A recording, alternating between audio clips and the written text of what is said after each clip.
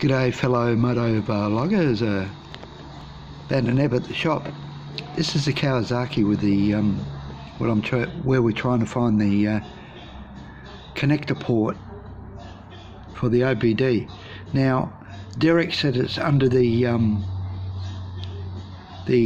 not the passenger seat, which we thought was somewhere under there, but he said it's under the passenger seat, and under the rider's seat.